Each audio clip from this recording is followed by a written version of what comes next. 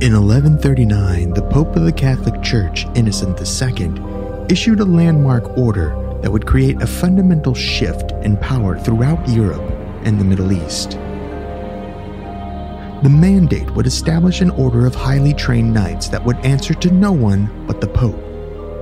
The Order of Knights would be formally charged with the safeguarding of pilgrims traveling to the Holy Land of Jerusalem and the defense of the lands which had been taken during the Crusades.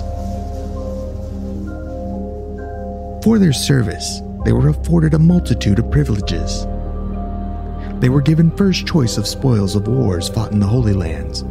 They were made exempt from local taxes of kings and lords. All donations of things like money and land were to be put under the protection of the Pope himself. This order of knights would quickly go on to accrue vast amounts of wealth and resources.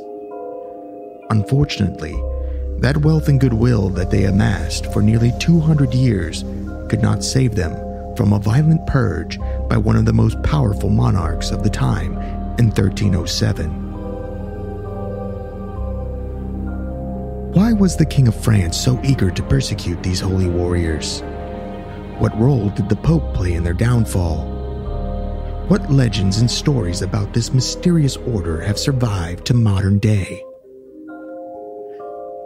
This case file, join the theorist and polish off your ale while in chainmail in The Knights Templar.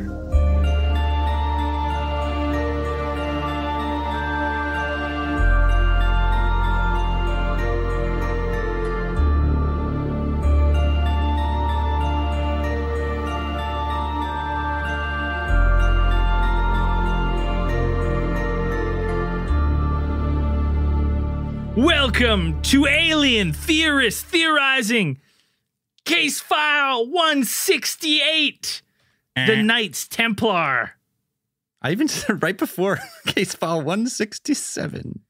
Case File 167, The Knights Templar. I'm Braden. I'm Zell. I'm Dan. And I'm Andrew. And you're lying. You're not Braden. You're the Hamburglar. That toque. You're full of shit. Where's Braden? It's true. It's true. You All right. bear a striking resemblance. Well, at least you're going to burgle something. You look like you're ready. I'm not gonna. Yeah, I am ready. I look like I'm. What's the name of the bandits from Home Alone? Oh, the Sticky Bandits? Yeah. There you go. Bandits? Joe Yeah. Pesci. Sticky Yeah. Bandits. All right. Hell yeah. Ready to dip your hands into some like Salvation Army coin. Yeah. Oh, that's good. I take it back. I'm not going to be stealing Salvation Army money. Just go back Not to yet, burgling anyways. cheeseburgers. You're funnier when you're fat. We all know Yep. it. Bulk It's all up. It's good. wintertime. Hey, Fat Braden's back. I'm telling you, Fat Braden's back. Don't worry about it. You can tell when he starts putting on weight, the beard gets thicker. Right. Oh, Tries yeah. to fucking hide that Hide the fucking chin double line. chin. That's fair. Yeah. It's good. It's working. Smart. Look at that profile. Side profile, straight nose. Front profile. There it is. Squidward. There it is. Yeah. No, it's just the winter weight. It's getting back to the thick boy club. What are you? You're cultivating mass. No, It's you nothing to be got to ashamed store up of. that fat for winter. When did I say I Keep was you warm. ashamed of it at any No, point? don't. I'm not. I saw a single tear roll down your eye when I made the Hamburglar joke, but it's okay. It did. A little bit of me died. Inside that. It hurts. At least I didn't call you Grimace. That would have been way worse. You know what, though? Honestly, I resemble Grimace more because from here, where you see my shoulders, it just goes out. Straight pear shape. Yeah. Like, ask yourself, if you're listening, you probably have never seen me, but if you've ever seen the live stream, have you seen me anywhere below my chest line? No. It just goes wide. Oh Right man, down I to the have a bottom. picture. I have a picture from the whatever it was at a power hour where you wearing the piano key tie. Yeah. Yeah. Oh take it man, off. that's gold. Get on Patreon, you'll see that picture. It's in the fucking Discord. It's worth it. Every second of it. What picture was it?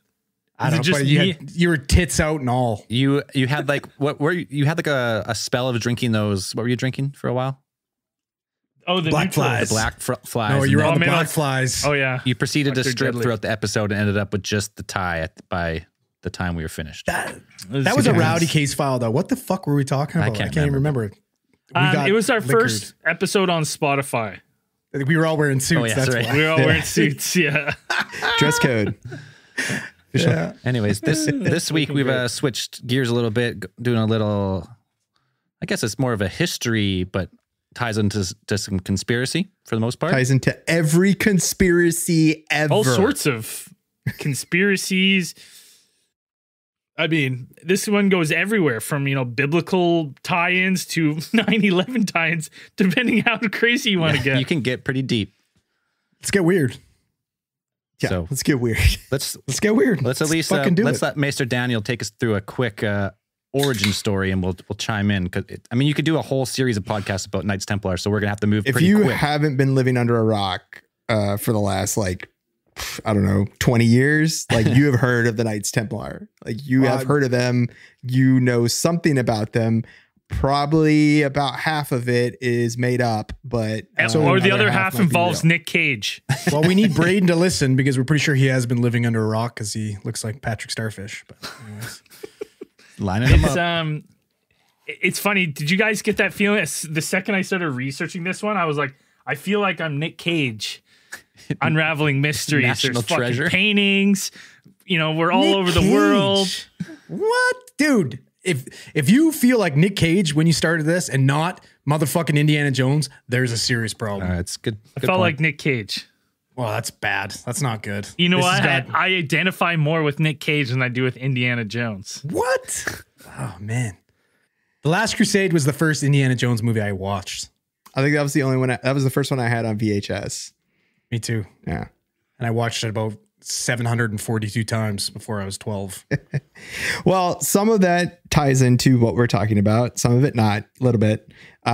So little background about the Knights Templar. This is the stuff that we do know for sure. That is historical fact.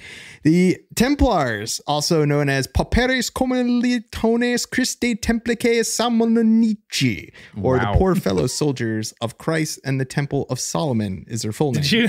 Did you practice that? Yeah, how many I times did. did you read that before? He's a maester. They just know Latin. That's all.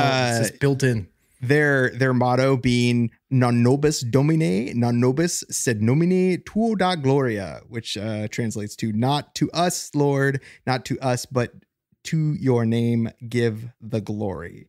I like how it really emphasizes it's a little redundant. Yeah, Not they to say it a us, whole Lord. bunch.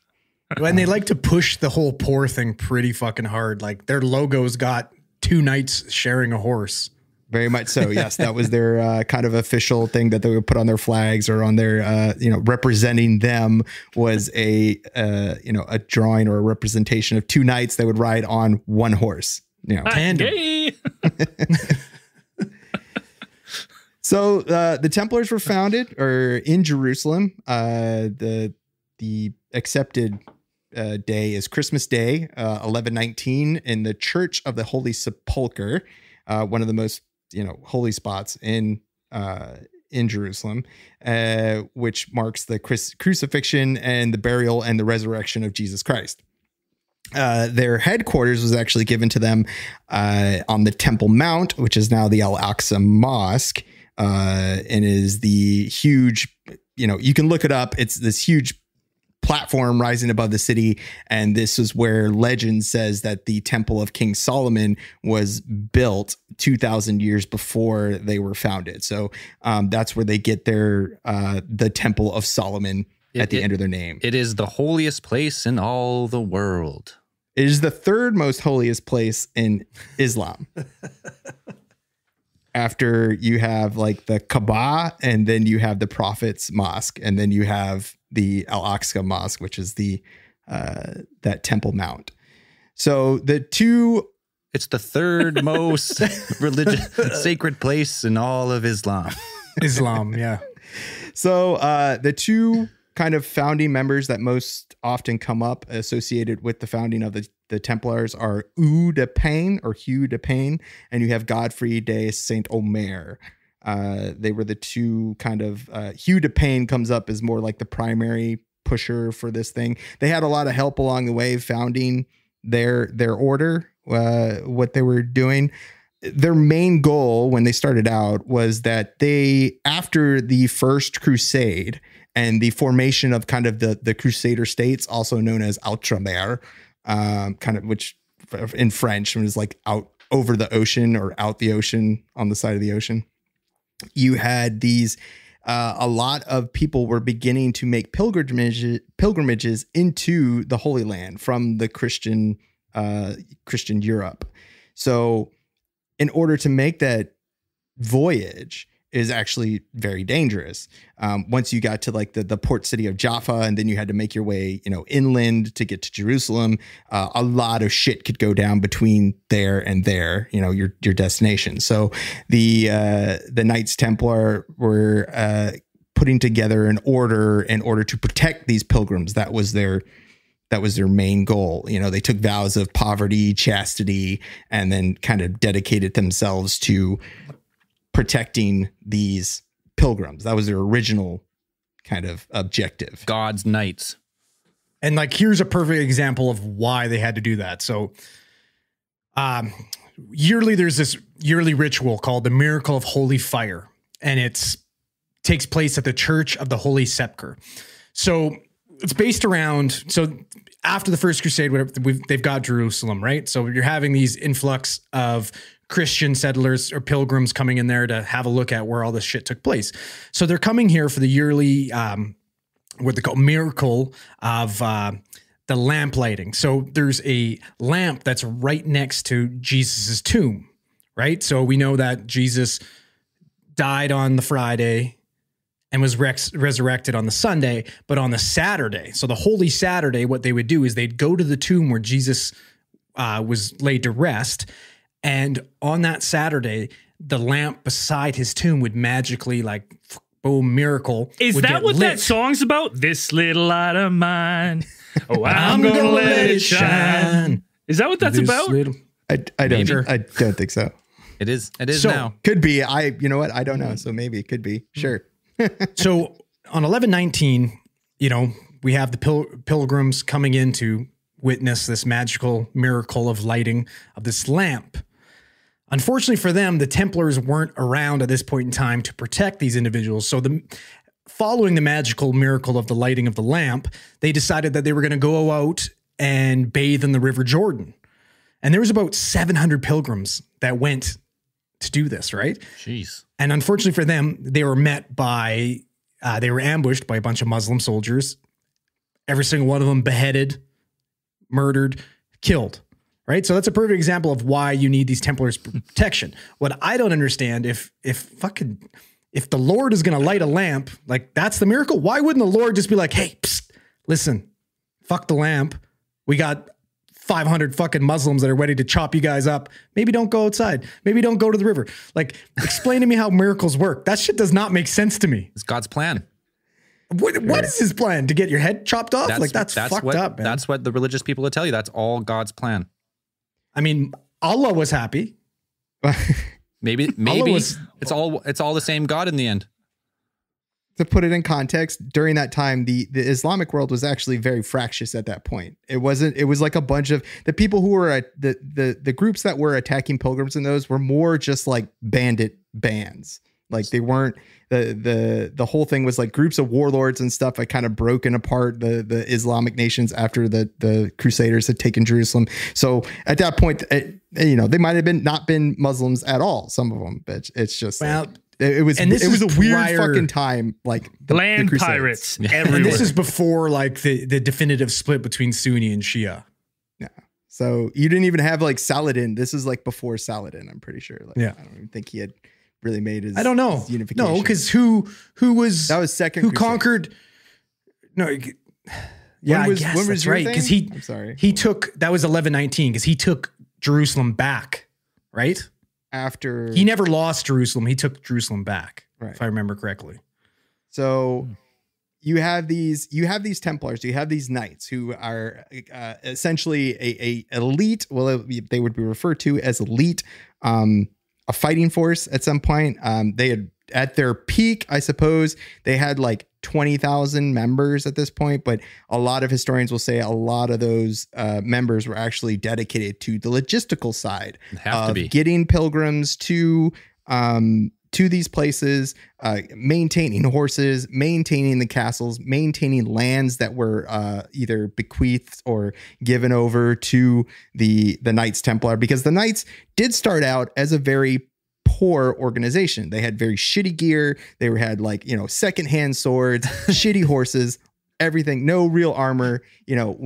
A lot of people, when they think of the Knights Templars, they think of these guys in the shining, chainmail with the white, the white tabard with the scarlet cross on it. No, it's more likely two hobos in burlap sacks riding one horse. Pretty much at the beginning. At the start. At the beginning. Well, because like what we were talking about, right? Like we were discussing these jobs that they had of protecting these people coming on the pilgrimages, right? And that shit ended up turning out to be quite lucrative, right? Like this ended up becoming one of the first international banking systems in the world. Right. The Templars did accrue a large amount of goodwill because they were protecting these pilgrims. They did participate in battles, and they could be depended upon because, in a sense, very real sense, they were fanatics. And if you wanted somebody to fight in a battle, like if you want somebody to go out there and get crazy and fuck shit up, like there's nobody who fights harder than a religious zealot. Like these guys were totally committed to the cause. Dude, and if you totally believe, they had a whole system set up with these the people planning to do the pilgrimages, right? Like you would leave, let's say France, England, and you would go in to your local fucking Templars business building or whatever the fuck they had. And you'd say, I'm going on this pilgrimage. I can't bring all my belongings with me. I can't bring all my money. So I'm going to give you guys that money. You're going to give me this voucher. I'm going to go on this pilgrimage. And when I get to where I need to be, I'm going to cash in this fucking voucher to the local fucking Templars. Dude. And they're going to give you your money back. Like that's international banking. Very quickly, how lucrative that would be? How many people die on these pilgrimages? And you're just like, exactly. Yeah. So people with farms, people with vineyards, that's yours. That's the Templars now. Right. Not only that too, when they were gone on these pilgrimages, the Knights Templar would use the land. They would farm the land, make money off of it while they're gone. Yeah. It's and pile on top of that, you had, during their time when these guys were pretty much the rock stars of the Crusades of Outremer, Pope Innocent II issued a papal bull, like pretty much an order called the Omni Datum Optimum, which exempted the Templars from obedience to local laws. It also meant that they could pass freely from wherever they wanted to go, and they were not required to pay any taxes. That's the first instance of diplomatic immunity of all time. That's what's just like, we got a fucking whole team of Steven Seagals running around, like fucking legitimately above the law. And you can't stop these fucking guys. But like, to me, the only other time that really like I've thought of something like that, it's like with Truman in World War II, right? With the CIA. Like when has there been another group like that that's had complete, I can't never say this, anonymity. Well, nice pronunciation. Hey, how's it feel? Man. It's anonymity. Anonymity. I still can't do it. I don't even know if I said it right. Everyone's got a photography. Right. Yeah. So, and the Templars were answerable to essentially no one except the Pope. Like the Pope was their boss. Like nobody could tell them what to do besides the Pope. Daddy. The Grand Master of the Order would tell them what to do. The granddaddy. Yeah, he's their daddy. That's fucking. You don't want to get a spanking from the Pope. Listen. So the Templars were immensely successful order for, nigh on, what is it, like almost 200 years. And then comes this what some people would call like a sudden fall from grace. So on Friday the 13th of October 1307, a large, almost all the Templars who were in France were arrested, and these were like morning raids. Everybody will tell you that these like, French soldiers and things like that busting into Templar facilities and buildings and stuff like this, arresting every single Templar that they could, in France, and then eventually trying to get them throughout Europe because Philip IV, the King of France at the time, had charged the Templars with a number of crimes. He executed like Order 66 on the Templars. Stole my joke.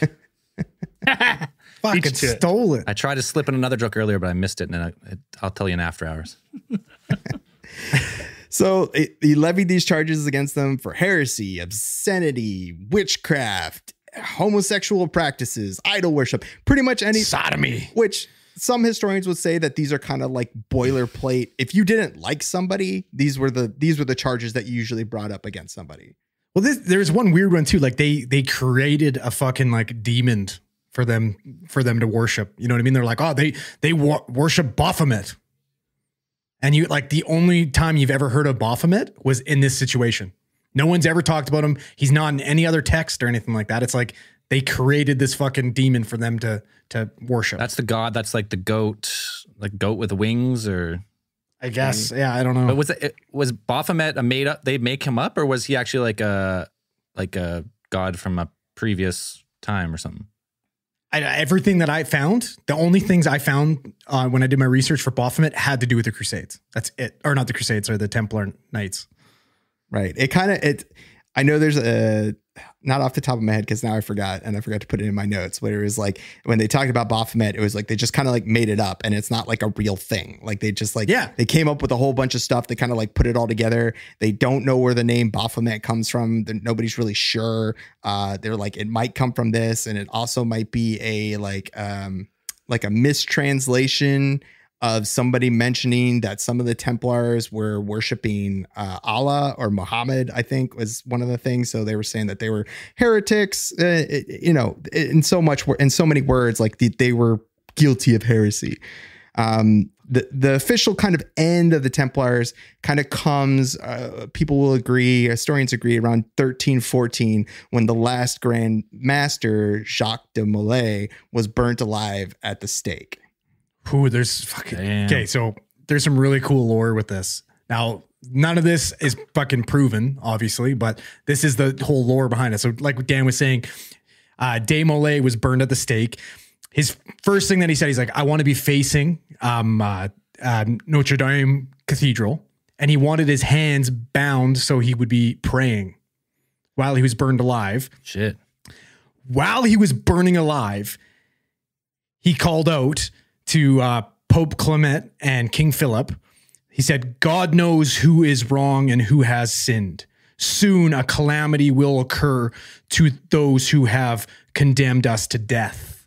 He said that while he's burning alive. Okay. Epic. Within a fucking month, Pope Clement was fucking laying down praying in a church. That church was struck by lightning. Get out. Burned to the ground, fucking dead. Same month, King Philip died in a hunting accident. Powerful curse. It didn't go further than that. Wasn't King Philip's son something affected with his son? Because I thought there was like the curse of the kings or something it was called. I mean, that could just be inbreeding, but yeah. Leprosy. It's very good. But you know what I mean? Like, it's interesting stuff, but like, if he's cursing people, that's a little bit of witchcraft. So maybe he wasn't, the Templars weren't so innocent. I mean, didn't God do that shit? Couldn't God be like casting plagues and throwing giant fucking grasshoppers at them? Have you read the Old Testament? He smites motherfuckers all day. Hey, listen, you better sacrifice your son, or he's gonna fucking do some crazy shit to you. Rains of fire, freaking plagues. You can pretty much take any religious figure, and they're the cause of untold destruction over countless thousands of years. It makes it super easy if you're like I think if you're like a shitty person back in the day and you want to like murder and pillage, you do it in the name of God. It makes you feel better. Yeah. That's what it did, though. That's what I know. That's what these rules did for these guys. They're like, hey, listen, it's all good, man. It's all in the name of God. You can kill whoever the fuck. Like, you can get away with murdering and fucking doing whatever the fuck you want if you're a Templar. Yep. Unless the Pope says not to. Blessed by God, you can get away with everything. From historians kind of agree that the Templars sometimes get a bad rap. Like there's this kind of association that they are kind of like these murderers, killers, mercenaries, whatever. But from actual historical accounts, like the Templars were actually a lot more respectful than some of the other, like, secular, what would be considered the secular. Hospitallers. Hey, listen, not the Hospitallers, there's but, bad like, apples with every crusader, right? every pilgrimage and crusaders have their bad apples. So the Templars were no different. I'm sure there were some good ones and some bad ones. Yeah, no occupation is free of error and shitty people. Well, the Templars actually, because they were so steeped in kind of that, the banking, I guess you could call it the banking world, they actually did have to interact with, like, other cultures. They had to interact with their Muslim neighbors in some places where it's like, we have to exchange money for goods. Like, once you take over a city, you don't just expel all the Muslims. You don't expel all the people who live there, right? They lived beside, people of the Islamic faith and things like that. So there are at least more than a few accounts of the Templars treating most Muslim people that they weren't, effectively engaged in battle with, for kindly, like with respect. The ones they were in battle with, like the stuff you read on both ends. Don't say, like, I'm not pinning it on the Templars. Equal, yep.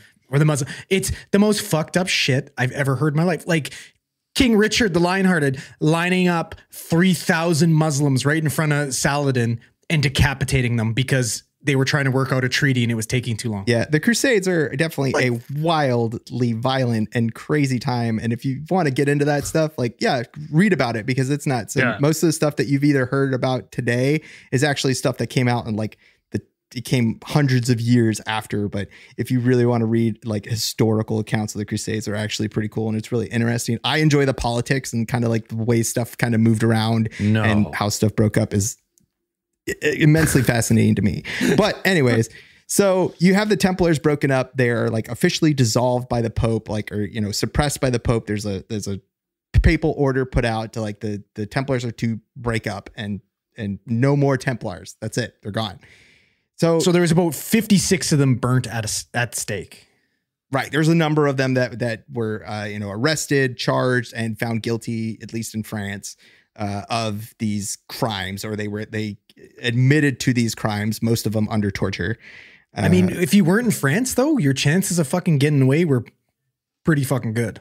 Yeah, a lot of. No, I was just gonna say, other than the ones that were in direct contact with King Philip and Pope Clement, you know what I mean? They were able to fucking move on and do other things, start farming and shit like that. Right? Like that, we know of. There was only 56 of them that were murdered after this declaration, or whatever you want to call it. One of the interesting points in Freddie Silva's book, The First Templar Nation, that I had made a note on was that, like, during this time where they're being tortured, one Templar knight made a cryptic statement, and he said, and I quote, and this is quoted from Freddie's book, which he quotes from something.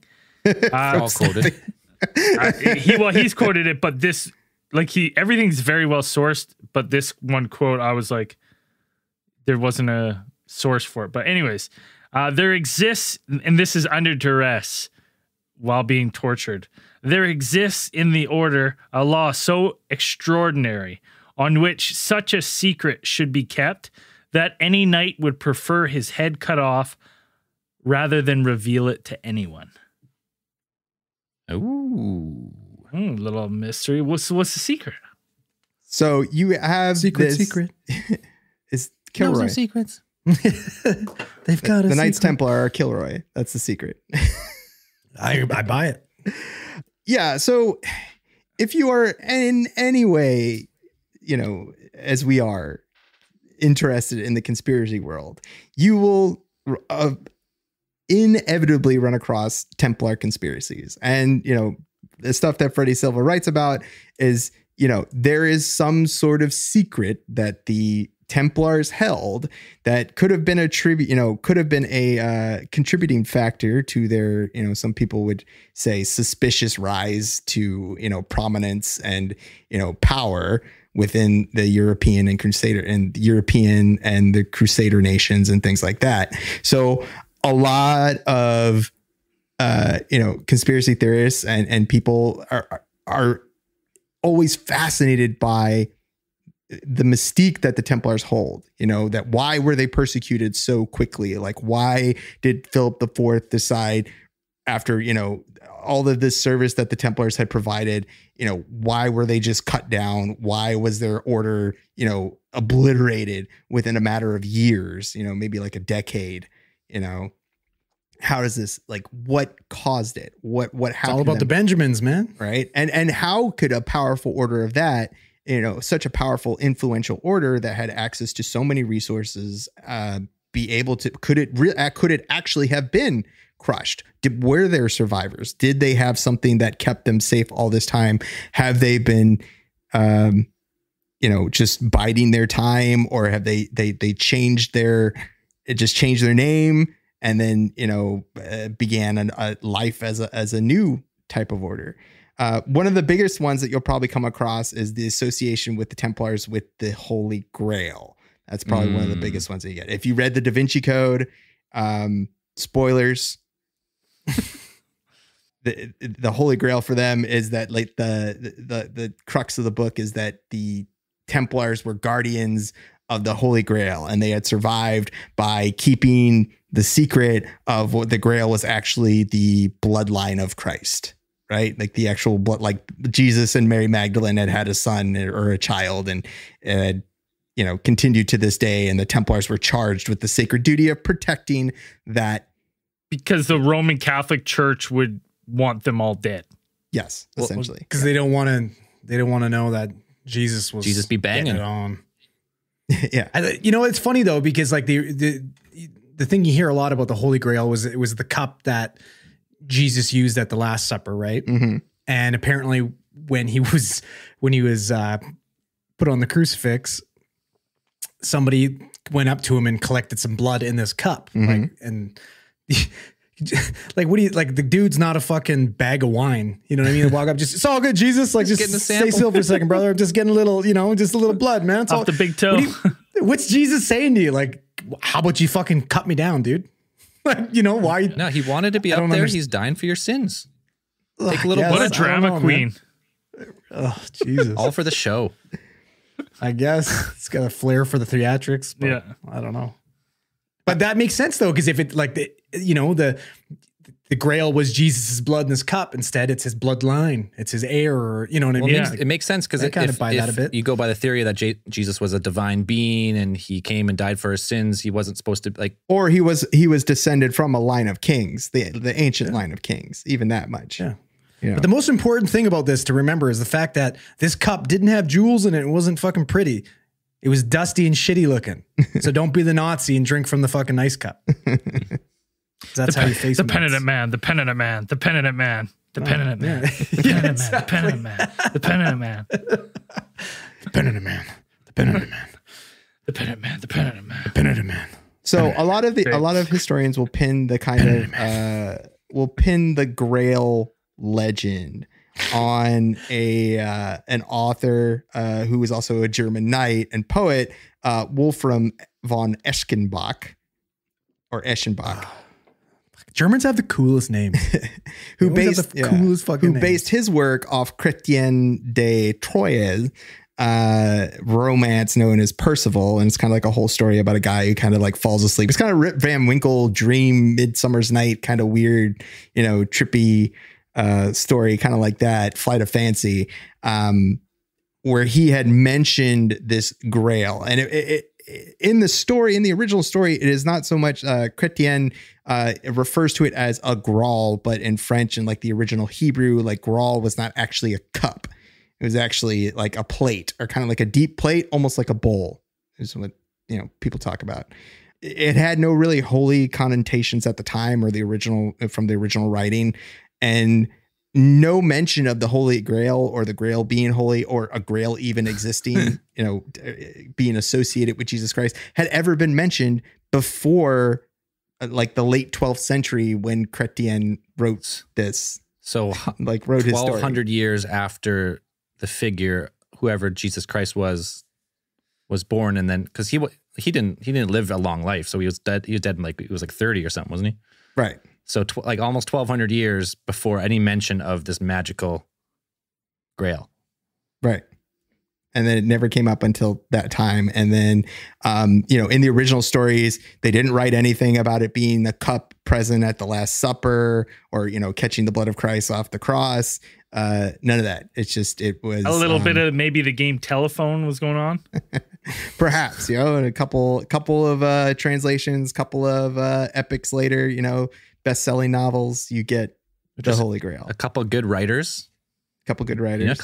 I will tell you, Da Vinci Code was cool when I read it back in the day. It's a fun book. It was good. It's Great great. book. Good book. Great book. Still read it. I'll admit I only seen the movie, but the movie was great. Yeah. I'm assuming the book was great. So the next association that you kind of get into conspiracy wise is you get this idea, or a lot of people will say that the Templars just changed their name and became another organization that is. Wait, Dan, before you say what you're about to say, we got to take a short break because that topic might lead us down some rabbit holes. So leave you on a little cliffhanger. We'll be right back. Okay, back. Got a couple new beers. Continue on with some Knights Templar. Correct. Ready, go. So now the Templars, after being officially dissolved, there's this idea they've rebranded. Yeah, rebranded, ready to go. And so now you have the Templars associated with the Freemasons. There is this ongoing kind of, belief or, there's might be some support. Not really. There's some people who will believe that the Templars and the Freemasons are one and the same, or that a sect or an offshoot of the Templars became the Freemasons. Somebody will tell you, some people will tell you that is, 100% fact. There's other people say that is not exactly what happened. To kind of understand how that came about, a little history in the Masons will probably, if we're a conspiracy podcast, we'll probably get into the Freemasons, comprehensive history down the road. But a short little kind of origin story is that, the Freemasons, just the origin quick of side the name. note, quick side note on the Freemasons, that I have a buddy who's a Mason, been a Mason for years and years and years.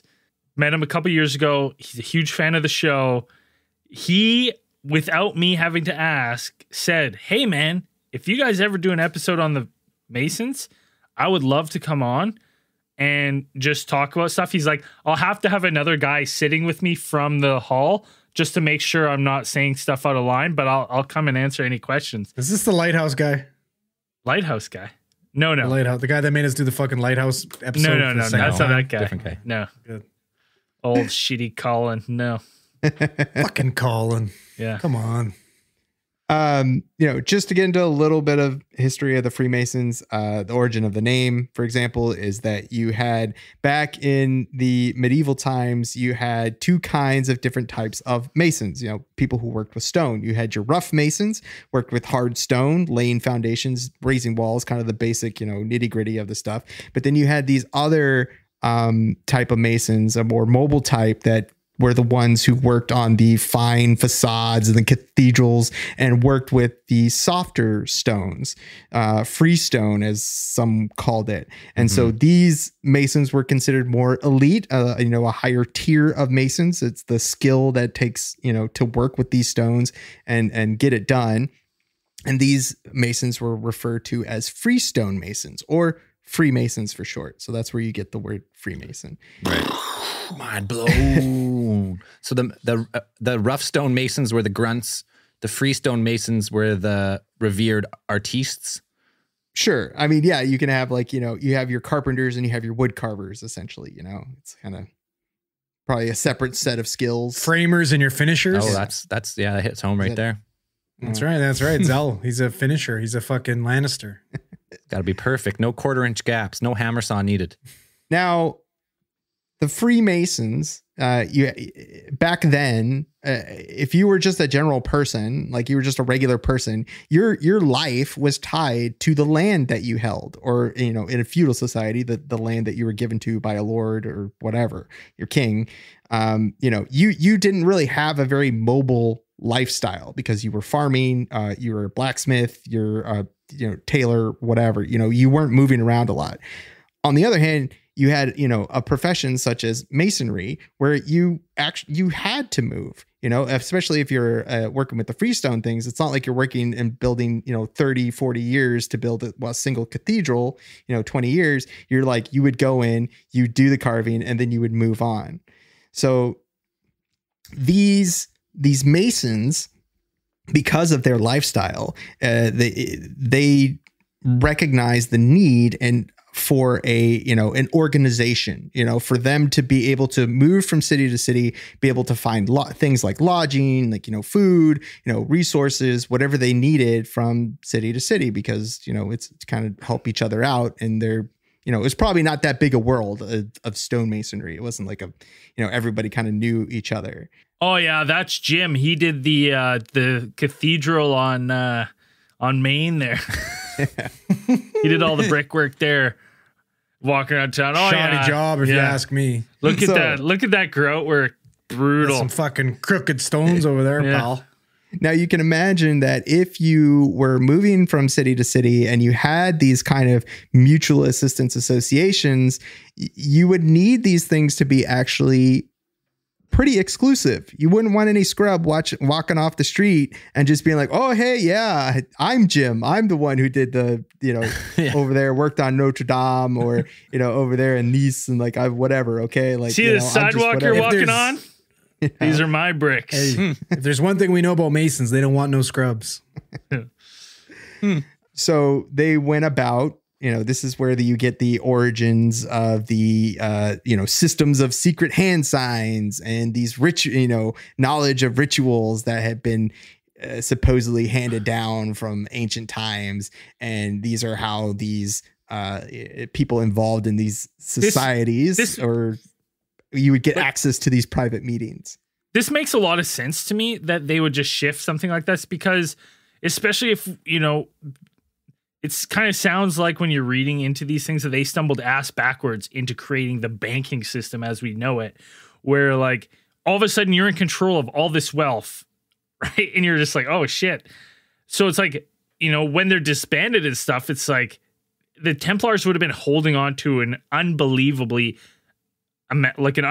amount of assets and wealth, treasures, land, possessions, where it's like they would have had to transfer that somewhere, right? Like, hey, say we never had this. This is now the Masons, not the Templars, right? It's like all of a sudden this banking system would have been too valuable to just fall apart. Well, it weren't like, not to backtrack too far, but like not that long after King Philip, burned a bunch of these fuckers on the stake. Weren't they not absolved like within like months of that happening? Privately, they were. But still, so they got to keep all their fucking shit. Some of them that did. A majority of the silver and like the lands, at least within France, were all taken, but confiscated by the crown, taken. But so the rest of them got to keep and then they got pensions. Well, as far as I some of them understand did. as well. Some of them did, but we do have historical evidence that supports that. That even though they were absolved of their crimes, the order was officially suppressed by the next pope. Like it was, it was officially dissolved. And so those lands and those holdings had to go to someone. So most of it, so like places like say Spain and Portugal, where the Templars were still, really popular because they had essentially, aided in the Reconquista, like to taking back the Spanish, kicking the Moors out of Spain and Portugal. Like everybody loved the Templars over there. King of Portugal, King of Spain, they loved them. Well, especially like remember Alfonso the Battler. He was Alfonso the Battler, who was the king of Aragon back at what was it like in the 1100s, let's say. He was such a huge fan of the fucking Knights Templar that when he died, he left his entire kingdom to them. Right. Yeah. You know what I mean? Like, think about the fucking riches there alone. Why though? Like, you know what I mean? What? Because he was a holy man. He was a religious holy man, and he fucking... Why not leave it to the church? Well, but because these guys were doing the church's work. They were the church at the time. He was a war dude. His nickname was the Battler. How fucking badass is that? What embodies his mantra better than these holy fucking badasses? Okay, just before I forget, I'm going to jump in and say that it was the chin on parchment, which eventually found that like that was just like in 2001. They were digging through the Vatican archives and someone stumbled upon it. Who was that? Barbara Frail in 2001 stumbled upon this like parchment, which she realized to be significant. And it absolves like the Knights Templar after most of them were pretty much crucified or burned at the stake for heresy. They're like, actually, well, 56 of them were. 56 of them. But still, but that whole order was then like it's disbanded after. But they did like, you know what? That was a mistake. And this was like the only piece of evidence that they found. But like 800 years later. Yeah. Hey, no harm, no foul, guys. We fucked up. I'm sorry. No biggie. It's cool. Well, it didn't, because if they transitioned into the Freemasons, made a new society, and we're kind of like, you know what? They were like, hey, listen, we don't need to get our hands dirty. We don't need to be riding, you know, 2 men on a horse anymore. We'll just control everyone's money, right? This is way better. We'll just control everyone's assets, city to city. Are they though? Are the Freemasons doing that? I thought they were just building cool shit. Well, I mean, like medieval Freemasons were builders, and they formed fraternities of other builders, and eventually you go through the ages, and then like becomes more like modern Freemasonry is less about builders, more about fraternity and membership. You're not actually building stuff anymore. It's that group that your fucking, you know, your great uncle or your fucking grandpa was a part of. They got rivals with the Shriners. Dude, you always meet someone, you shake their hand, and like now that I like in the last like, you know, 5 years understood like Freemasons more. Sometimes you shake a guy's hand and you notice the ring, or you notice the ring or this bumper sticker. Yeah, like, and you just notice you're like, these guys are fucking everywhere. You see a 1998 Buick sedan with the fucking Freemason sticker on the bumper. You know what's up, man? They hanging outside the bingo hall or bowling alley. Should I join? I've got a guy who like wants me to join the Masons. You wouldn't get it. I know. I was there when we talked to that one guy when you were just moved there. Was that the guy? Oh you're yeah, about? No, that's not the guy. That's not the guy. It's Aren't you already part of? You're part of the fucking Blue Knights. I thought you're already part of an organization. Dude, I'm part of all the organizations. That's fair. Gotta join them all.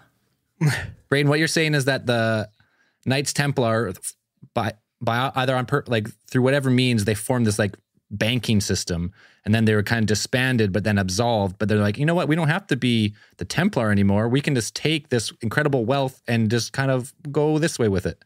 But they're not offering any, like, what services are they offering? Like, the reason why they were able to be those bankers, because they're like, hey, we'll fucking protect you.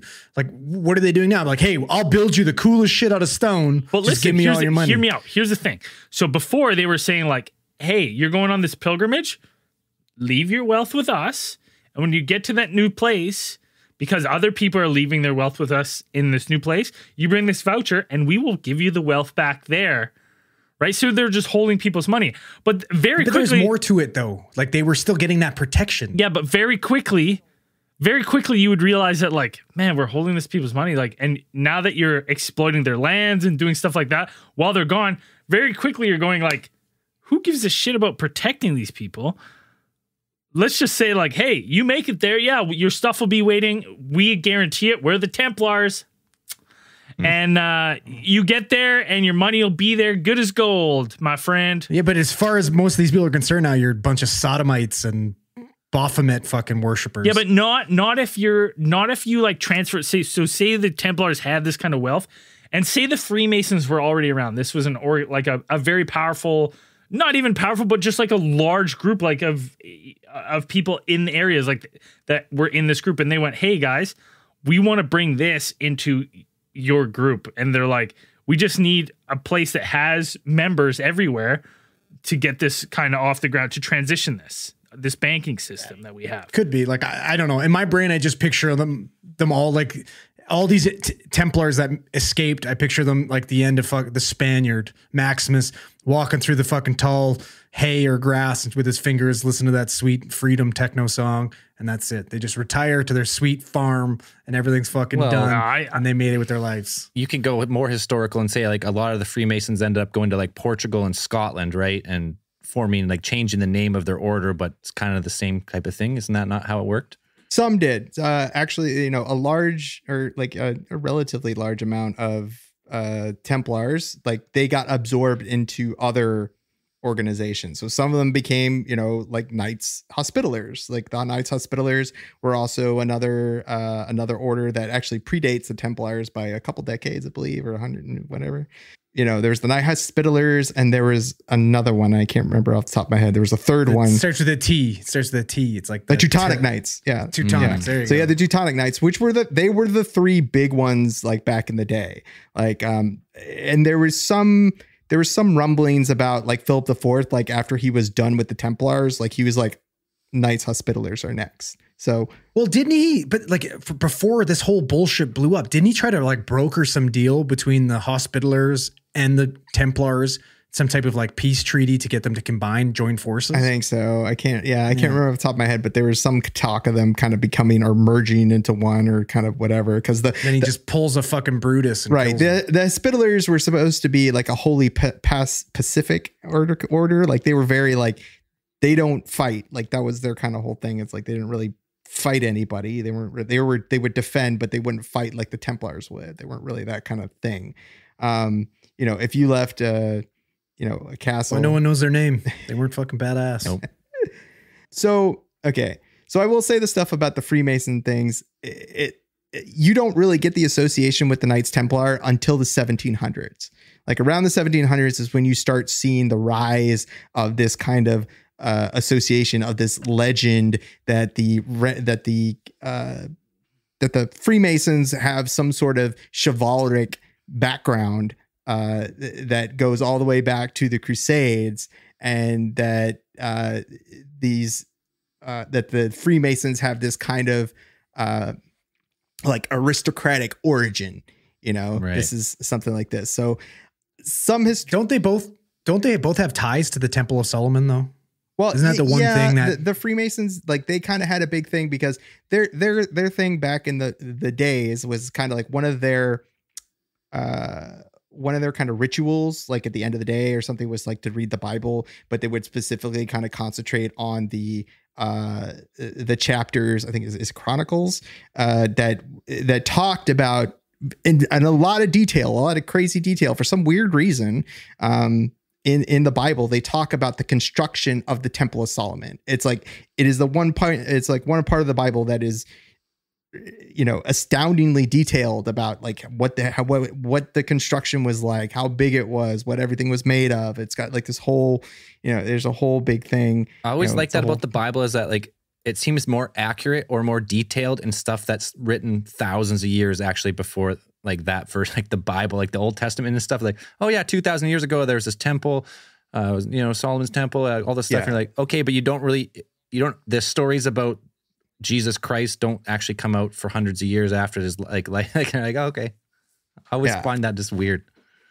So there's a lot of like there in the Freemason kind of things. There's a lot of references and stuff, associations with the Temple of Solomon, like the twin pillars. This is like Joachim and Boaz, I think, or Jacon and Boaz, like the two bronze pillars, fabulous bronze pillars of the Temple of Solomon, is what you kind of get. So. So they both kind of have this association with the Temple of Solomon. So you could make that connection. A lot of historians will say that the original origins for this, the Templar Freemason connection is by a Scotsman named Andrew Michael Ramsay, who is a Jacobite in exile from France, or living in France. Sorry. He's an exile from England, I think. Well, from Scotland. He's a Scotsman. Duh. And he was chancellor of one of the French Grand Lodges. And so at this time, it was becoming lucrative or whatever for the Freemasons to kind of bring in or attempt to bring in more members of the aristocracy. It's like in order to become more influential, have more money, have more resources, you kind of wanted to bring in more people who had access to those things.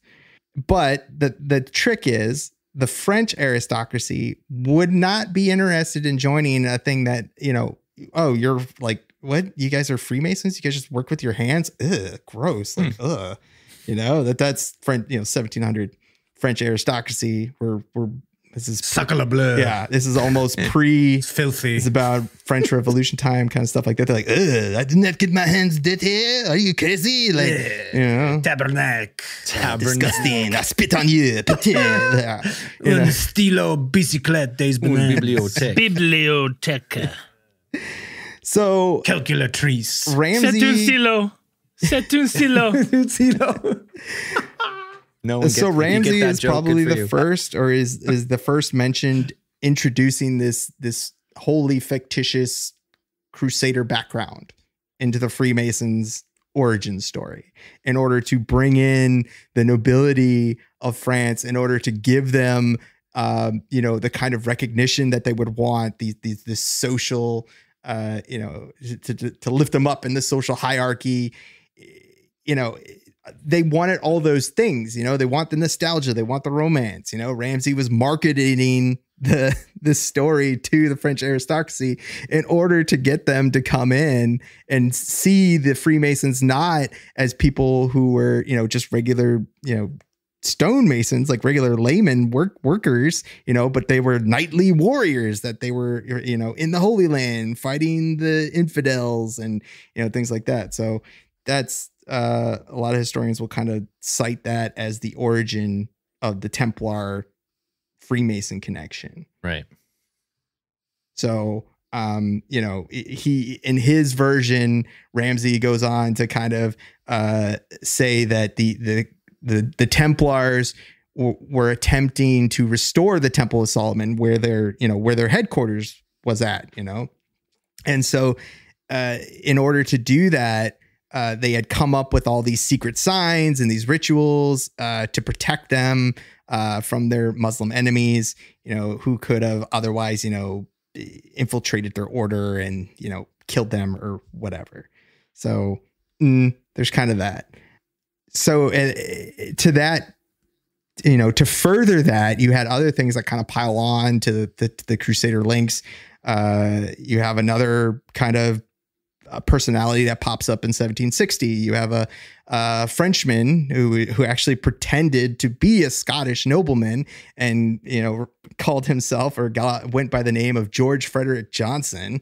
And he said that he had direct access to Templar secrets or whatever those could possibly be, so it's not, there are a lot of people who came in and just, this is, 600 years after the Templars are existed. And now you start seeing all these people kind of coming in and, trying to make this connection. They're starting to use the mythos of the Templars. They become like more of a myth now. And then you start to see it like kind of creep in. Right. They had already achieved, mythical status by this point. They had been essentially kind of wiped off the face of France. And it was just kind of like, you could kind of, with so much blank, with so much, missing, you could kind of put anything in there. And this is kind of what you would see, with that. Well, it's one of those things too, where you think about it, like they would have controlled a vast amount of wealth and treasure from just even their banking system alone. So when King Philip was like, may or may not allegedly have owed the money and was like, hey, I don't want to pay you. Hey, how much do I owe you? Forget about it. Don't worry about buddy. it. Hey, I'm walking here. You're dead. You're dead. You hear me? I'm not paying you. And ordered Forget them all about it, dead. King Philip was from South Jersey. Yep. Yeah. Oh, no. So he's French. Sacre bleu. Bicyclette des is he? bananes. Oh, my good Templar. How much do I was I owe waiting for you? it. I knew it'd sneak back in. I knew it'd sneak back in this episode. Just feel it. Was that 3 for 3? I think it might be. I Four for don't. four? I do declare I Oh, will would you not look at the be deals? able. I'm going to have to not pay you back, my good sirs. And he ordered them to death. And he's like, "Hey, kill them all. Order 66." They would have had to hide some of this vast wealth. So I think some of this, lore and conspiracy comes from like, there's hints of them, leaving behind a vast treasure, whether that be the Holy Grail or some vast wealth of unknown origins. but you hear about that a lot, right? What do you think about that? So yes, you have this, those who, subscribe to the idea that the Templars did manage to either, abscond away with their vast amount of riches, their secrets, secret antiques and relics and whatever. Because, we do know that the Templars did have a number of relics. And by relics, I mean, the gross body parts that the Catholic Church likes to keep in some of their churches and cathedrals, like, pieces of fingers and arms and legs and, mummified heads and all that weird stuff. But we do know the Templars had some of those. Heads, man. You hear about the Templar heads. That was part of like what King Philip used against them, was the fact that they were worshiping heads. Sure. Yeah. Like they had these little fucking heads with them that they used as what's the word called again? Sorry, that you use relics or as a relic. There you go. So, so now people who, again, like, conspiracy theorists like us and other people have said that the, more interesting side of history would tell you that perhaps you could make some connections in the Templars getting away with their riches and hiding them across the Atlantic Ocean. Oh, in fucking shit. Nova Scotia. The people who like to make this connection, we could talk about it and get into it now, is that you get some of these ideas that a section of Templars had either, commandeered or used their own fleet of ships, because they did have boats. They did have access to, sea vessels, or they would have had enough money perhaps to get them, or they would have been able to, get across the ocean somehow, actually prior to Columbus discovering, I'll put that in quotes, discovering America. He did discover America. He just wasn't the first. Right. So pre-Columbus arriving in America, let's say that, arriving in America. Sure. They said that the Templars had already made it there. They'd already been there. They had already made their excursions into there and had hidden their secret wealth somewhere in Nova Scotia. Well, are we talking like we talked about this briefly on Oak Island Money Pit when we talked about that one? Right. So the Oak Island Money Pit is one of the connections that people like to make, that the Oak Island Money Pit is actually a Templar treasure cache, like that at the bottom of this, seemingly trapped out hole, there is a collection of Templar treasure. Now, did we do an actual case file on Oak Island, the Curse Oak Island, or did we do an after hours? Or no, we did an actual case file. Yeah, we talked about it. Because I could not recall it at all. So when I felt like I was relearning about Oak Island. I was like, this seems familiar, but yet I don't remember, because I was blown away again. We didn't get deep into the Templar connection. Did we talk about it all? Like how they found that network. They had like dug out like a network of like vast like wells, like basically like a tidal trap to like seal that off. Like, yeah, we had right away, I was blown away. I was like, this is unbelievable that this isn't talked about it more. Whoever dug or whoever made the Oak Island, the money pit, even though nothing's, as far as I know, I haven't caught up fully on the show, but they haven't really found anything. They found a Templar cross, and they found some parchment. Yeah, but they never found like the hoard. But whoever did, and listen, and let's just say, because now it's privately owned, and it's, all the filming, what they find comes out on a TV show, and that's where you hear it first. I kind of find it hard to believe. But still, there was a elaborate like system dug there that maybe shouldn't have been there. But yeah, it's hard to say that was a Templar thing or what it was. Why, like, that's what I don't understand. Like, why? Where is this connection? Why are they getting this? We have no evidence of them, starting any new fucking colonies or something like that in this new area. We have no evidence of them interacting with fucking the native Canadians. You know what I mean? Like, it's confusing. Do they just stash their fucking treasure? I'll pitch a wild one for you. Maybe they didn't even stash a treasure there, but the next clue to where the treasure's located. Or maybe the Grail, the plate It's a long way to go. Was there. Yeah, but if you're hiding this from, you think about who you're hiding it from. They have like immense reach and immense power. We're better than the new land. Acadia. Yeah, but why not settle the new land? Because if you settle the new land, people are going to come visit. Better to just drop it off. It would have been awesome if they did, because maybe they would have like colonized and helped with the immunity to smallpox eventually. Like, fuck. No. Andrew. And I quote, "There exists in the order a law so extraordinary on which such a secret should be kept that any knight would prefer his head cut off rather than reveal it to anyone." And that secret, my friend, is Nova Scotia. I've never been. I don't know anyone who's ever been to Nova Scotia. Canada's best kept secret, Nova Scotia. It's still Nova Scotia. Canada's, the Templars' best kept secret. I mean, but Scotia kind of sounds like secthere. I mean, come on. You can draw the connection. Secret. But, okay, I've got a secret. But hear me out. So let's say that there is a vast treasure there, or even the next clue to where other hordes of Templar treasure would be. We have. It was found by just two random guys. They dug it out. And, since then there's been numerous expeditions and numerous things found and talked about. But we do have some notable, very notable Masons that did expeditions to Oak Island to try to find, try their hand at finding treasure. One of that is Freddie Roosevelt, right? Were there other ones too?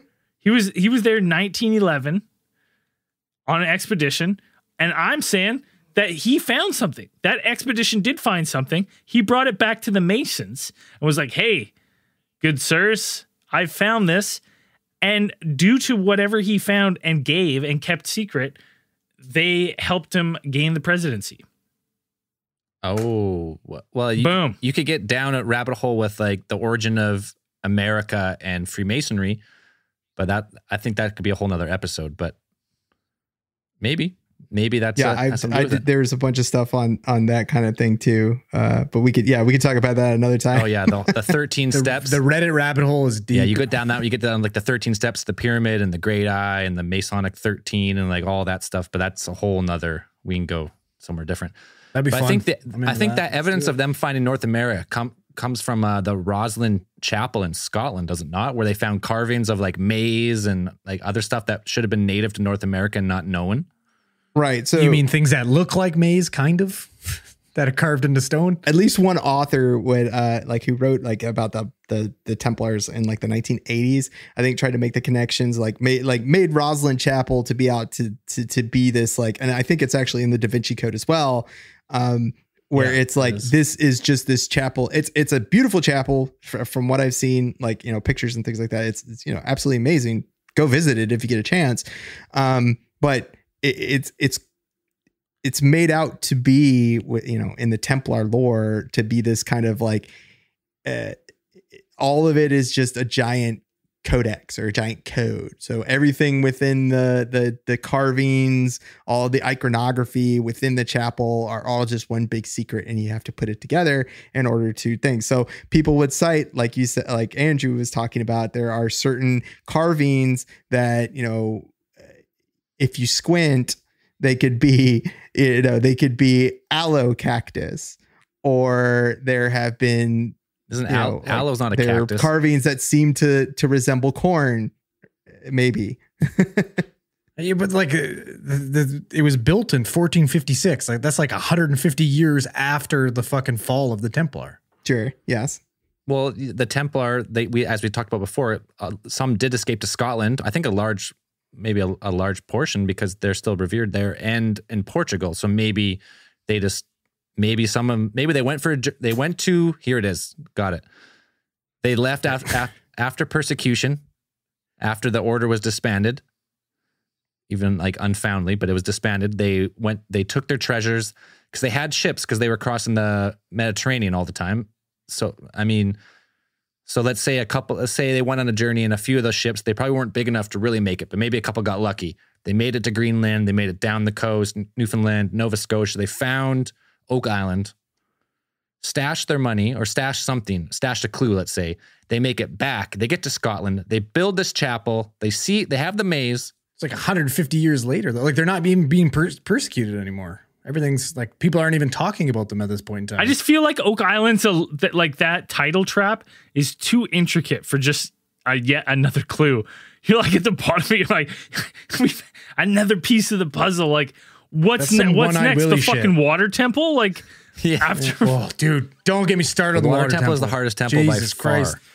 Ever. I lost fucking months of my life stressing the fuck out on that temple, man. That's why I'm going bald, is the fucking water temple. That and the Detroit Lions, but I don't want to talk about them.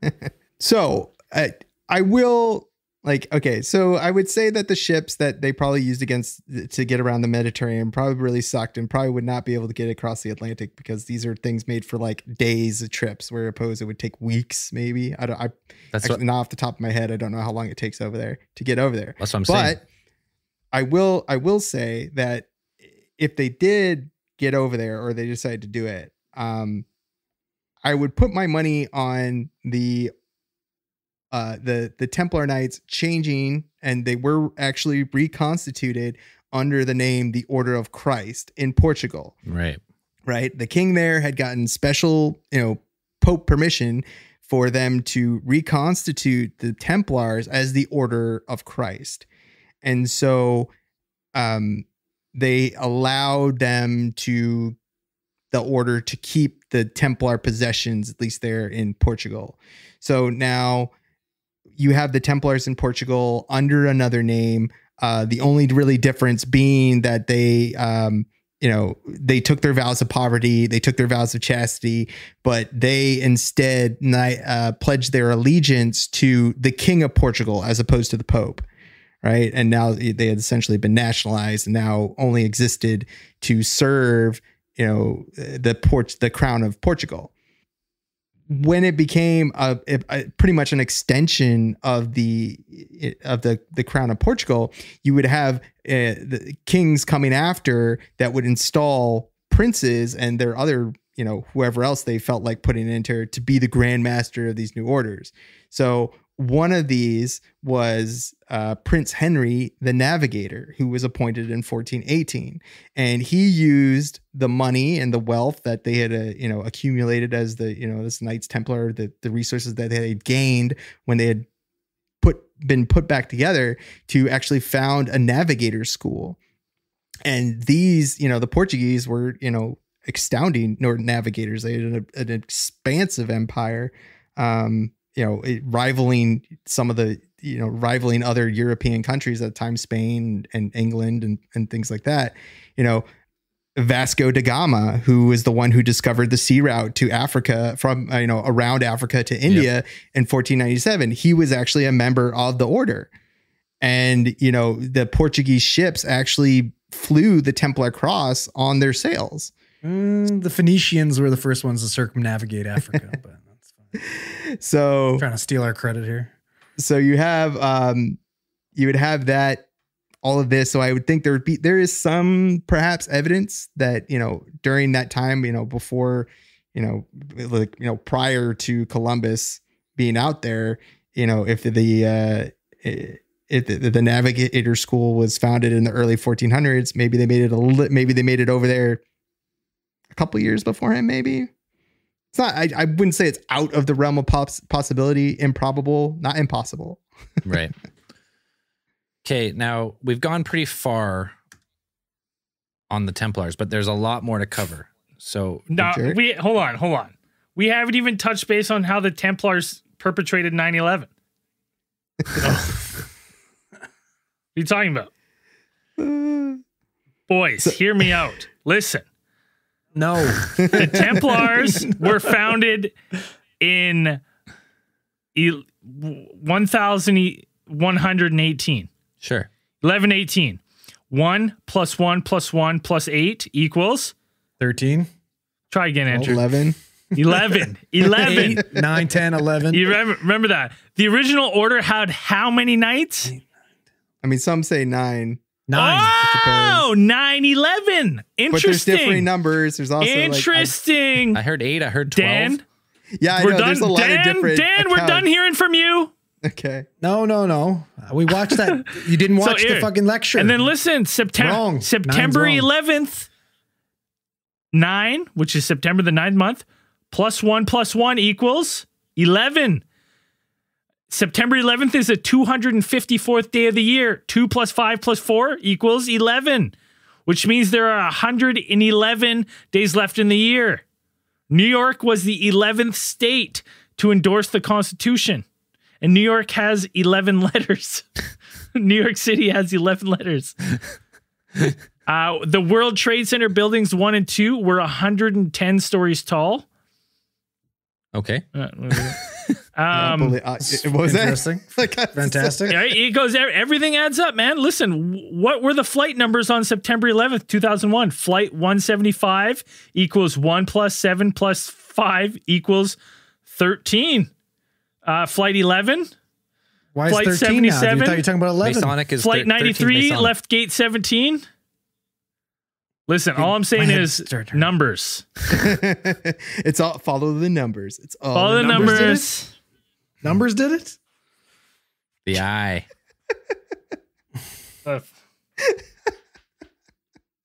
All the numbers. Good. That was good.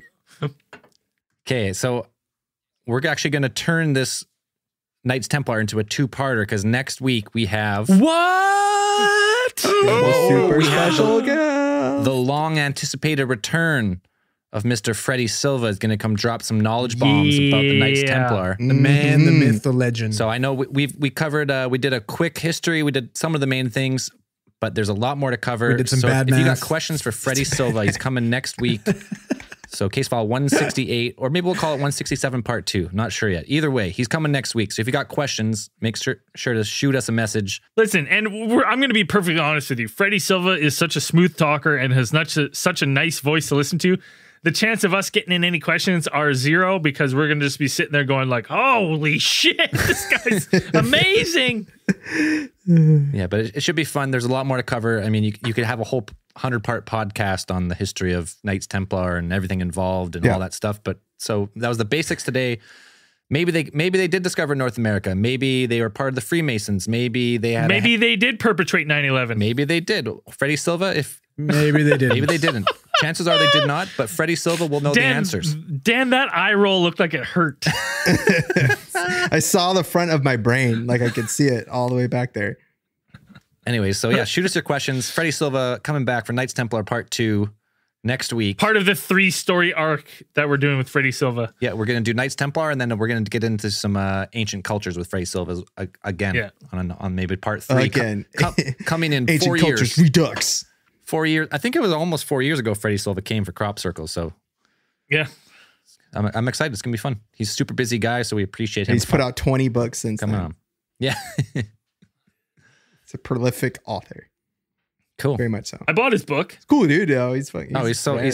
easy. Dude, he does easy to not listen look to. how he sounds. No. It's awesome though. He's got the greatest None of us look speaking like voice. we sound. Apparently, We all look like that. I feel like I look like exactly how I sound. People tune into the show and they're like, "Oh, this is what these guys look like." I'm out. I mean, like if you're expecting anything else other than fucking nerds, you're setting yourself up Yeah, for listen. disappointment Yeah. here. We're all nerds. If you're coming to listen what do to you a want? podcast and then you're coming to watch a live stream, there's a reason we do a podcast and we're not fucking TV hosts. Faces All right. made for radio. Yeah, faces for Hell yeah, baby. podcasts. We barely have voices for radio. What makes you think we have faces? If you've never seen us live stream, just keep whatever picture you have in your head. It's probably better. Yeah, never tune in. If you do tune in, just turn off the video, turn the sound on, and you're good. Where are my... Why don't we get into a little bit of... Space News!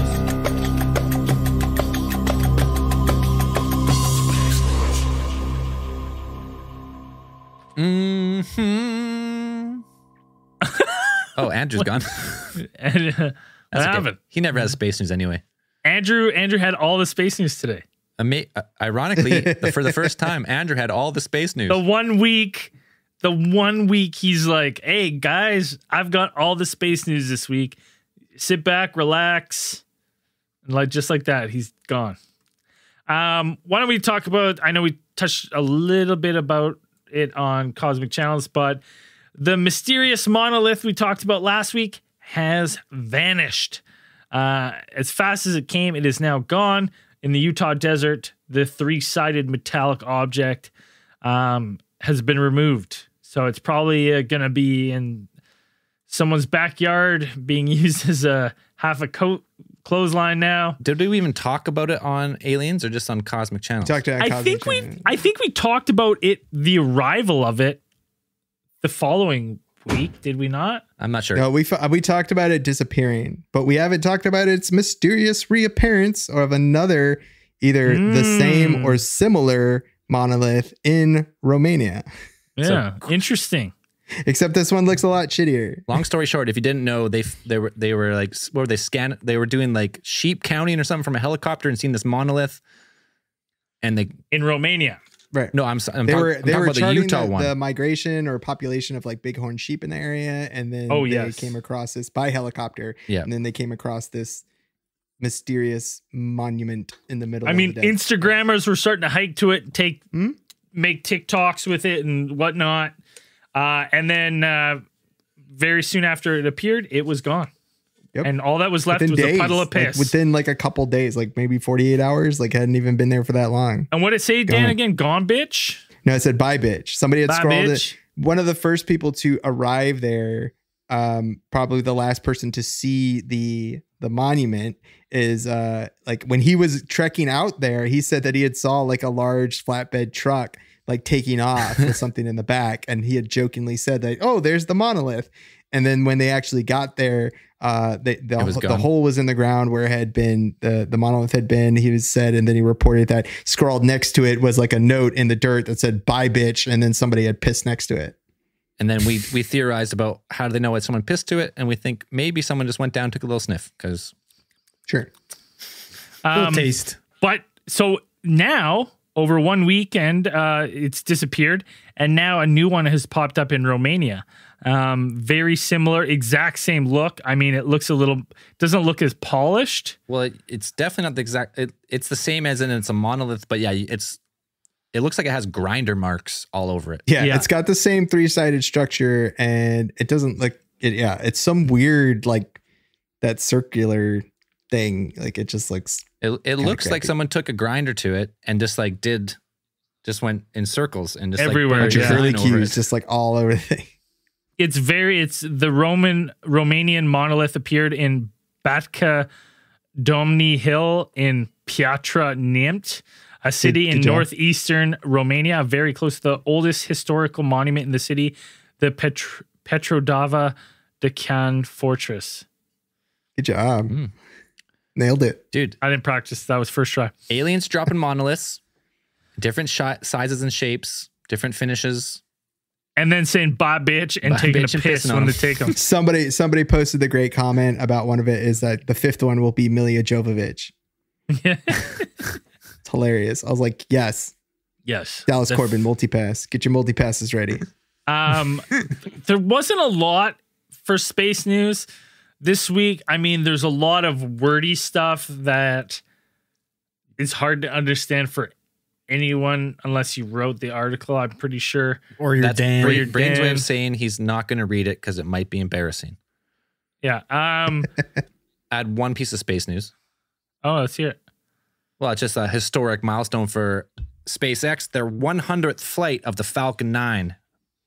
Boom. Not including one that blew up on the tarmac, but other than that, 100 Falcon 9 launches. We don't talk about that one. We don't talk about the one. We don't talk about the one that got away. But other than that, 100, the Centurion mark for SpaceX, pretty cool. Only way to go up from here. We're entering a whole new era. We got the heavy what do they call the big fucking rocket, the BFG? They're starting to test that one more and more. So it's just a matter of time before they're shooting off. And they got nerds. They got Planet Express on the way as well, going to Mars. Honestly, fucking space nerds. Other than there's a full lunar eclipse tonight, which is Monday, November the 30th, which by the time you listen to this, unless you listen live, you're gonna miss. There's not a lot of good space news this week. It's just not. That was probably the most exciting thing. Yeah. No auroras. I'm sure there might be some, but by the time you listen, they'll be gone. Why don't we let's fire up the Randomatron, see if it'll give us one more story. I know we're switching over to the X4 pretty soon here. The X4 is half built. The X3 is in shambles. It might work. It might not. Let's fire it up. Let's see what we get. Get the fire extinguisher ready, boys. I got a can of beer here. I'll pour it out on it if it needs it. But okay, we'll try it here. Oh, it's all fucked up. Oh, printer's still working though. Oh, there we go. Oh, there's like, it's like singed. Oh God. Whoa, it's smoking. All right, this is a fan submission from a person. From a person. A totally real person. Place or thing. Yeah.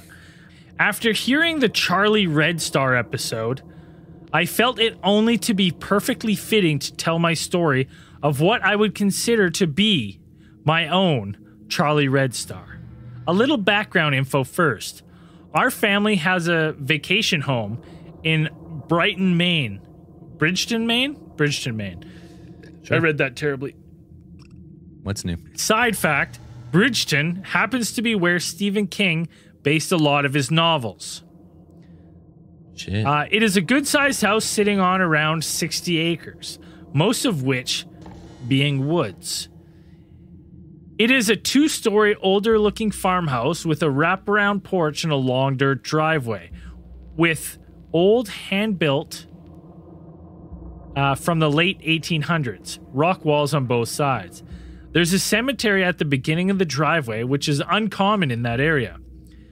Not relevant to the story, but makes it pretty creepy. I just want to paint a perfect picture. The closest neighbor's house is about 200 feet behind us, which is a vacation home to whoever owns it and is hardly ever there. The other closest homes are at the top of the street, about a quarter of a mile away. Other than the field, the rest of the surrounds are woods, and through a clearing in the tree line behind the house, you could see a mountain, Shawnee Peak.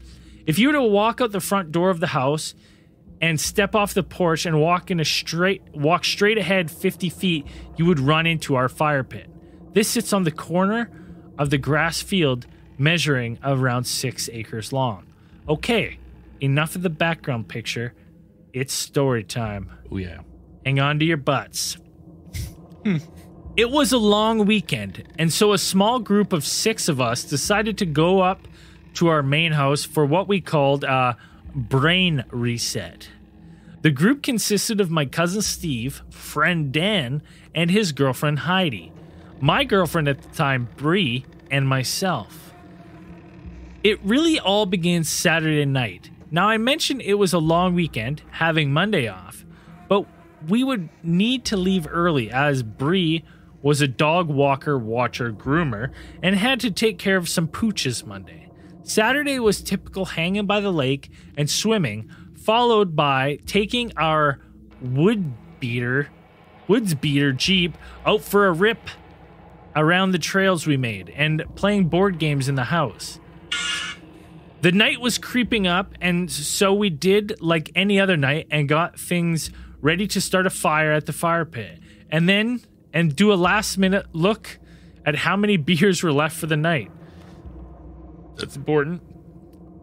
Having the fire started, now dusk set in, and my cousin Steve noticed at the opposite corner of the field something a little strange.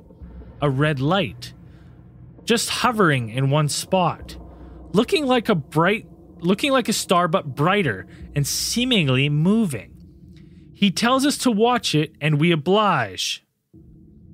Trying to figure out if it's moving or the trees are swaying, and it's our eyes playing tricks on us. I only caught a quick glimpse of it before the tree line made it disappear. After it leaves our line of sight, it didn't seem to reappear. COVID. We continued to talk about it for some time until we drank enough to forget about it. The only thing that really stood out for me was no aircraft fly that low in the area due to the mountain directly behind us, except the local seaplane, but that wouldn't fly at night. And this light we saw didn't didn't have blinking radar lights, nor did we hear any plane noises. Fast forward to the next day. Having made the best of what we could, Sunday time came when we decided it would be best for us to leave and get a jump start on traffic. Driving home, I noticed a red light in the sky. It seemed to be the same light we saw the previous night. It appeared a bit ahead of us, above the tree line slightly to my left. It almost looked as if it was staring into a plane's headlight, but bright red. And again, no radar lights or noise.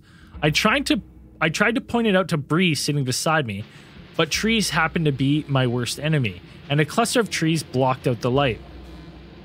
I knew the road well enough that coming up was a causeway, an opening where they keep a ferry and a seaplane docked up alongside many shops. I knew I'd get a good view of whatever it was. At this point, I was thinking it was Mars close to the Earth and reflecting the sun, or possibly a Chinese lantern. To my disappointment, the causeway did not show whatever I saw. However, continuing the drive a few traffic lights later, I did see it again, this time on my right side. How could it have switched sides if it was Mars? The road we just drove down was almost perfectly straight. I instantly get Bree to look at it, and she does see it this time. Not getting the best view, and then guess what? More goddamn trees. Lucky for me, I've driven this road countless times, and I know about a half mile up the road is a field on both sides of us, enough to get a good open sky view. And it didn't disappoint this time. There it was. I told Bree I want a picture of whatever it is. Maybe I can zoom in and see what we're looking at. I pulled the truck off the side of the road, throw on the hazards, and jump out. She does the same. I walk around the front of my truck, never breaking eye contact with this object in the sky. I'm staring at it. I reach in my pocket to get my phone. As I'm pulling out the phone, that thing takes off from a complete standstill. Like a shooting star, only different. It blinked out. There is no other way to describe it. It left a trail like a shooting star, but red, and towards the end of the trail, just blinked and was gone. I don't know what we saw. I immediately called my cousin and told him to look in the sky again, telling him my story. This is not my only time seeing this Charlie Red Star, but definitely one of my more memorable ones. Anyways, I hope you liked my story. I have some more, and we'll be sure to write them in. Sorry for being a bit long, but once I start writing, I can't stop. Love the show and everything you guys do. You guys make my work days tolerable. Cheers, everyone. Kyle. Thanks, Kyle. Little play for Charlie. It looks like as soon as Charlie knew you were watching, gonna film, took off. You know, that's very shy. Yeah. Very typical of the Charlie Red Star stories we've heard about. Just came for a beer run, got spotted, and fucked off. Fuck, busted. We didn't talk about this before, so I won't even say it. It'd be a mystery. Huh? Okay. Won't even say it. We just didn't talk about it before. Well, now I'm confused. What do you mean? Yeah, me too. You got a secret? Something we normally do. We didn't talk about before, and I don't want to bring it up right now because I'll feel embarrassed. Why? Do it. No one knows what we didn't talk about before that we normally talk about that we give every week. Oh, Patreon of the week. Or theory of the week. Yeah.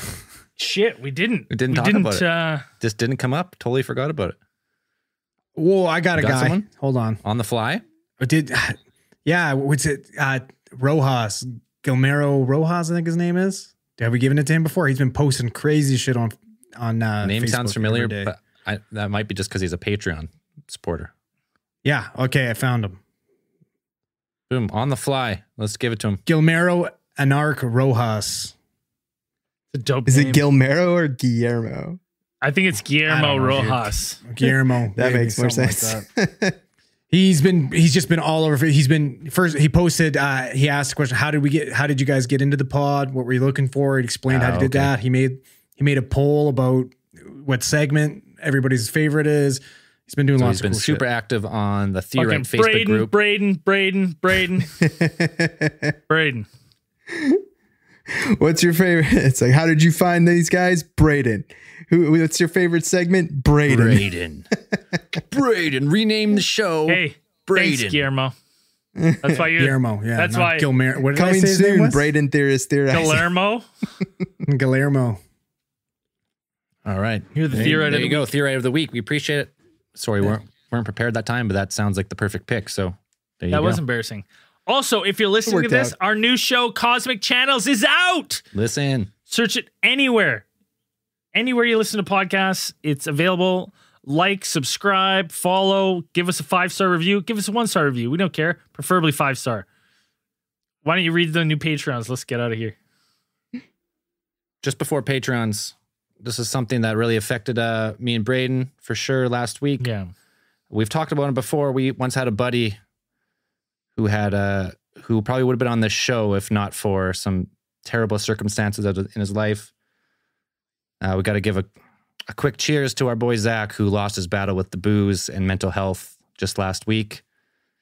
And it's just, it's super shitty. Like, because after someone dies like that, you start like reminiscing of maybe what you could have done a little different. I'm tearing up a little bit, but if you have a buddy or something who's hit rock bottom, maybe you're waiting for him to come back. You're like, he just needs, he hit rock bottom, turn his life around. Maybe that won't happen. So Yeah.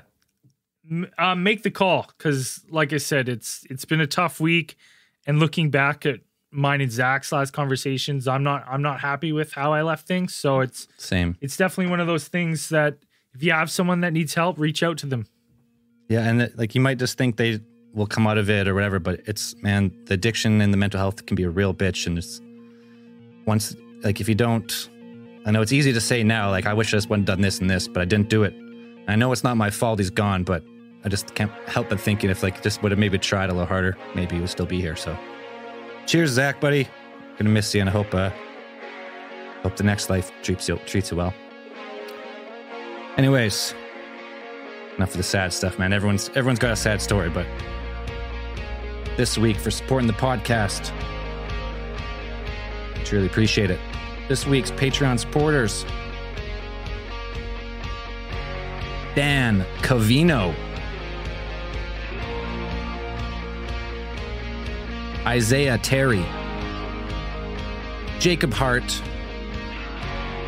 Miguel Reyes, Cyber Gore, and JV Williams. Thank you very much for supporting the show. If you're not already, head over to our Patreon. We got a bunch of bonus content, extended after hours of every case file, access to the live stream, and all the rest of that good shit. We'd appreciate it. I think that's it for this week. And as we always say at the end of these things, keep those eyes on the skies. Peace, everybody. We'll see you in after hours.